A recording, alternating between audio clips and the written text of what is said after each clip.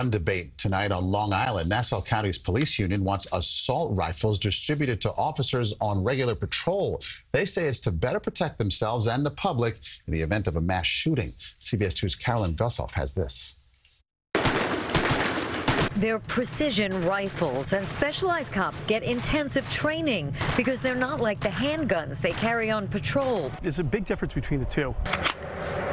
It's going to travel quite a distance beyond the threat if you do not hit the threat. But Nassau police union leaders say these military-style semi-automatic weapons belong in every patrol car to match the firepower of active shooters. So why are nearly 100 of them locked away in storage since 2015? They need to have these weapons. They're there, they're collecting dust, and they're precision firearms. They're going to help you, take out the threat so that there's not mass carnage. The PBA wants the unused rifles to go to street cops, securely locked, one per patrol car.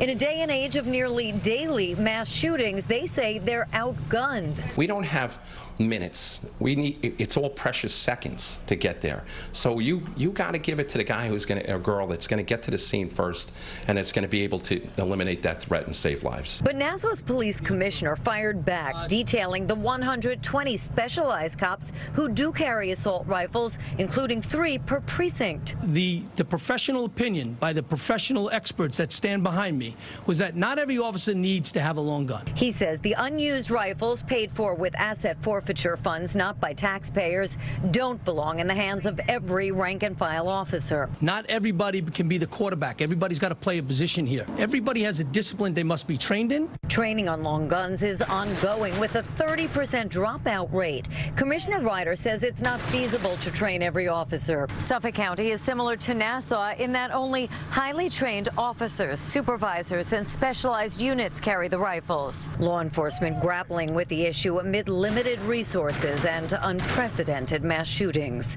In Baldwin, Long Island, Carolyn Gusoff, CBS 2 News.